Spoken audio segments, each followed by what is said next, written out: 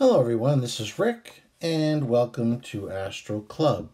Today we're going to tackle skepticism and astral projection.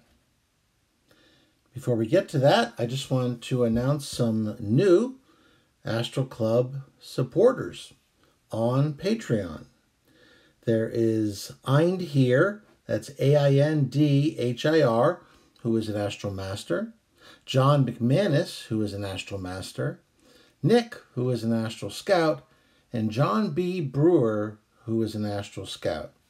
And I thank you all for this support. I very much appreciate it. It helps this channel grow and spread astral projection. And if anyone else would like to participate, there will be a link to Patreon in the description, and you get your videos early, and there's some Patreon patron content. And we can talk back and forth easily because there's a Patreon email. So that link will be in the description. Okay, skepticism and skeptics and astral projection. Now, first of all, what is a skeptic? And there's many definitions, but one I found just said, a person inclined to question or doubt accepted opinions. There's nothing wrong with being skeptical, especially in certain circumstances. Let's say that suddenly one day I announce on this channel that I've discovered that I'm actually the Easter Bunny, and that I have been told by some magical fairy that every Easter I must now dress up like a bunny and hop about to everyone's home delivering colored eggs. Oh, and also those chocolate creamy ones. Those are pretty good. Those too. Now, if I were to announce something like that, I would not be surprised, and I should not be surprised if you would react in a skeptical way, because the chances that Rick suddenly discovered via a fairy that he was actually the Easter Bunny would be remarkably small.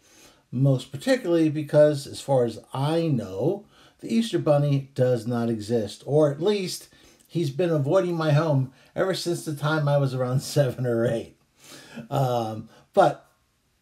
So, skepticism. Now, when it comes to astral projection, if you're interested in astral projection, you're going to encounter it.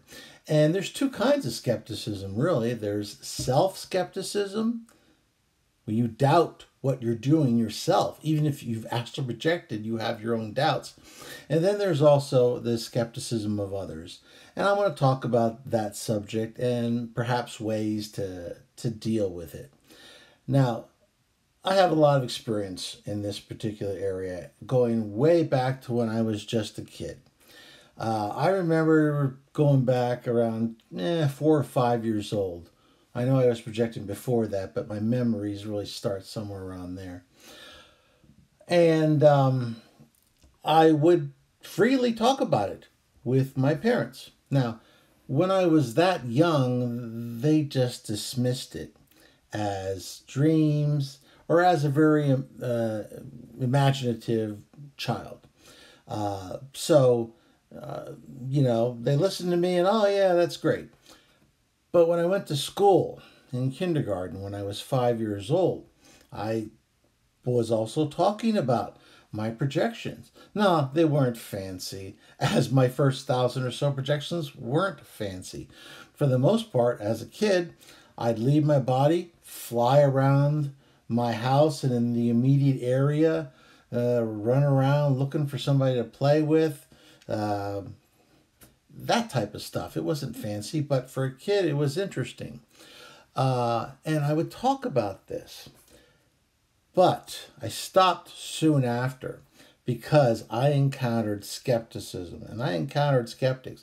And these skeptics, when you're dealing with kids, can be very cruel. And I'd be called names like weirdo and freak. So I learned very early not to talk about it anymore with my peers in school. Now, I still did talk about it at home because I thought that was a safe place. And I've got great parents, and they're still alive, and I'm extremely happy about that. But you have to understand that this was the 1960s, in a smaller town in Pennsylvania. So there just wasn't any knowledge about astral projection or even the possibility of such a thing. So I recall one time projecting when I was probably around 7 years old or so. And sometimes every now and again I'd spy on my parents and see what they were up to. But this particular occasion, they were around the kitchen table and they were whispering. And I could sense their thoughts. And I knew they were very concerned about me. And they were talking about sending me to a psychiatrist because of all these stories that I was telling them. Now, I didn't know what a psychiatrist was at the age of 7 or so. But I did get the sense that it was a doctor, and I didn't like going to doctors because they gave you shots.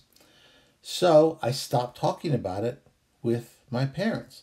Now, a year or two later, I think I saw some movie where some guy was sent to a psychiatrist, and then they put him in a straitjacket and threw him in a padded room.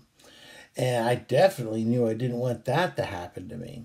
So I was very secretive then for a long time, and I'd have my own little journals, and I'd hide them, underneath a lot of toys and things, so that nobody could find them. Because I thought there was something wrong with me because I had that self-doubt at that point in time. I mean, when you have your friends calling you a weirdo and a freak, and you have your parents thinking you needed to go to a doctor because there was something wrong with you, you doubt yourself. And I continued to doubt myself and consider that I had some sort of a secret problem until I was 11, when I ran across that book that you can communicate with the unseen dead. And there was this one little paragraph that talked about astral projection and how people who could do it could leave their bodies and go places. At that point, at least, I learned that it wasn't just me, that others did it too. And now I had a name for it. So I was able to solve my own skepticism at that point in time because of that little entry. And then a little bit later, the first Robert Monroe book came out, Journeys Out of the Body. And when I read that, then I definitely knew I wasn't alone. Because here is some respected businessman, who pulled some of these other scientists and other leaders around him to form the Monroe Institute. And here he is talking about the same kind of experiences that I had. So I wasn't alone and I wasn't crazy. And there was others out there doing that as well. So at that point in time, I would say that my self-skepticism went away completely. However, and of course, then I did a lot of research. I mean, a lot of kids, 10, 11, 12 years old, they're out playing ball after school. Me, I was in libraries doing research, trying to find anything I could on that subject. And I was able to find that every culture, from Native Americans to South Americans to ancient Egyptians, Asians, every culture you could think of had its version of astral projection going, and in written records going all the way back to ancient Egypt. So it wasn't just myself, Robert Monroe, and some other folks. It had been going on for thousands of years, and it was in written records of every human civilization that existed. So my self-skepticism was completely resolved. But you still have to deal with the skepticism of others. And when you're dealing with others, you're dealing with those close to you, and then you're dealing with those who are outsiders, but are also skeptics. So how do you want to handle them? And there's a number of ways you can. One of the skeptical branches is science. Now, I have had questions, people from time to time, who have said, Rick, why don't you share some of your discoveries with science? Like, for instance, last week, I believe I mentioned the time I went back in time. And when I was a kid, and I discovered that dinosaurs had feathers. Okay, let's say that I wasn't self-skeptical at that age. Can you imagine what would happen if some 7 or 8 year old sent a letter to some paleontologist somewhere saying that, oh, hi, listen, my name's Rick, I'm in third grade or something, and I've discovered that dinosaurs actually had feathers and move quickly. So why don't you write a paper about that and correct all your fellow scientists? Well, let's face it, that scientist, that paleontologist would have laughed his butt off and then thrown that letter away. But even if it would have been possible to convince him, you have to be peer reviewed.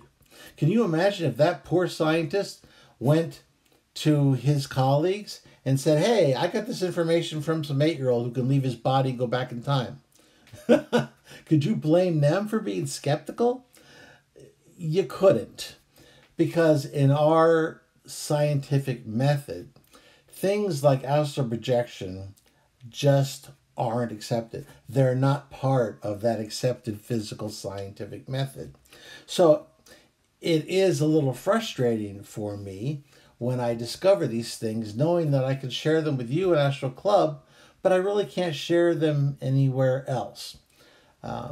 Perhaps one day science will be open enough to accept this type of information. But for right now, what can we do with scientific skeptics? Unfortunately, not a lot. And most particularly because they, being scientists, they like to say they have open minds, but nowadays they really don't. They believe that they don't know everything, but they believe they know what they know. And by that I mean they have an accepted version of reality. And most of them are atheists. And I don't have a problem with that. But many atheists believe, as a part of that belief system, that when we die, our physical body dies, that's it. So if that's your belief system and you believe that as a core belief that is not up for negotiation, then how are you going to believe something like astral projection? It's a fool's errand at that point. I probably would have a better time convincing them that I'm secretly the Easter Bunny than I am trying to convince them of astral projection or what I've been able to discover during that process. So what can we do for now with science? For the most part, we have to let them. We just have to leave them alone and let them work in the physical environment, which is an environment they're comfortable with, and that's where they can make their gains. And they'll have to learn everything else at a slower pace because that's just the course that they have chosen. Now, I mentioned skeptics and people who are in the general part of our society, and atheists, for instance, are one of those. Not that I have a problem with them, other than the fact that if they're really true atheists, then they believe, at least my understanding is, that death is death and there's no existence afterwards. I have no problem with someone saying, I don't believe in the God of the Bible, but I believe in existence afterwards. I don't have a problem with that. But unfortunately, from what I've found, that belief tends to go together. And then, of course, there's the skeptics who are the show me types. And when I say the show me types, once again, they're people who will never believe until they've done it themselves. Which, for me, that's what they need to do. There's nothing you're going to say, in my experience, that's going to convince this type of skeptic. Nothing. Because in their mind, they believe what they've experienced. I believe that if for some reason you dealt with somebody who has never had a dream, if that was possible, you wouldn't be able to convince them that dreams were real. So how are you going to convince them that astral projection is a reality? So if you encounter someone like this, there's two things you can do. Number one, you can just ignore them or tell them if they're that interested, they can read Journeys Out of the Body by Robert Monroe. And then hopefully they will learn to do it themselves. My brother was one of these show me types. And he read the book Journeys Out of the Body, and he had a spontaneous astral projection. After that, he was a lot less skeptical because he had done it himself. And now, trying to be the ultimate skeptic was much more difficult because he'd done it for himself. And that's what was necessary to convince him. Then there's the ultra religious people. And when I say ultra religious, I'm generally talking about ultra Christians, but I imagine certain types of Muslims might fall into that same type of category, and perhaps other religions as well. And these people have similar blinders on. They believe that astral projection is either A, not possible, or worse, B, that it is possible, and it's only possible because the devil's making you do it, or making you believe you're doing it, or what have you. In which case they're saying, yes, I believe you're leaving your body, and that's a bad thing. And it's evil, and demons are going to get you. So you really shouldn't be doing that. So in a weird way, they might believe you, but at the same time, they think it's a bad idea. So that's a weird type of skepticism there, because it's kind of it's a weird hybrid enforced upon them by rigid religious beliefs. Now we get into the skeptical friends and relatives. Now, some of the other folks, you can pretty much, if you decide to ignore them, you can ignore them. But when you're dealing with your friends and relatives, it's a little different. Now, you can always just do what I did when I was a kid, which is just keep silent. However, today is a lot different than when I was growing up in the 60s and 70s. There's a lot more information out there. There's songs that mention astral projection. For instance, that Talking Heads song, And She Was. I mentioned that a number of videos back. There's books about it now, a lot more than just Journeys Out of the Body. There's been television programs about it. So there's a lot more information out there now. So if you've got a friend or a relative with a genuine open mind, there's places they can go. You can refer them to this channel, for instance, if they are generally interested and if they have an open mind. I mean, right now, I think I did some math. I figured out that there's so many videos now on this channel that you could literally, if you were masochistic, listen to me for 48 hours straight before you would run out of videos. So there's quite a bit of information there that you could show someone who is genuinely interested in learning. And I think that is probably the key point here when you're dealing with skeptics. You have to find out how legitimately open their mind is. If they have a closed mind, you're not going to open it just by relating your experiences or showing them a book or anything else. It's pretty much impossible to share astral projection with someone whose mind is completely closed.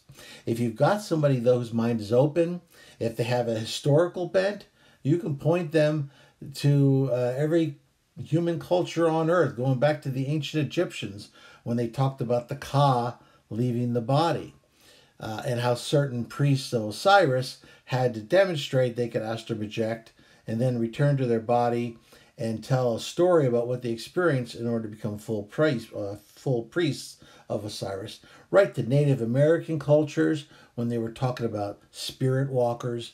So if they're of a historical bent, there's plenty of historical knowledge out there.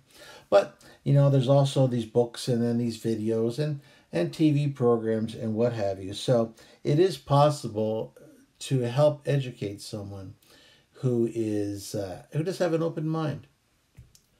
So if I encounter skeptics on Astral Club, as long as no foul language is used and they don't attack myself or fellow Astral Club members. I'm always open to any type of comment that someone wishes to leave. Or if they say, Rick, I disagree with this particular way or method of astral projection. I believe it is not as effective as you said it was. I believe this is a much better method. Now, if there's someone who says, I don't believe in astral projection, well, they won't be on this channel for very long, because why would you be listening to a video every week about something that you had absolutely no belief that it existed? That would be ludicrous. So all I ask is everyone you be civil and explain your belief system, or if you have a better idea as to how something should be done, I'm always open to that as well. Okay, well, listen, that was Skepticism and Skeptics and Astral Projection. As I said, it's something that we're all going to face somewhere along the line, so you'll have to decide for yourself how you want to handle it, and hopefully this video will help you to some degree. Because certainly, as I said, I have had experience in this particular area. If you like this video, please hit the like button, share it with those of like minds. Subscribe if you haven't already. I always enjoy your questions and comments, and I read them all and answer as many as I can. And if you want to support this channel on Patreon, there'll be a link in the description. And as always, I'm Rick, and I will see you on the astral plane.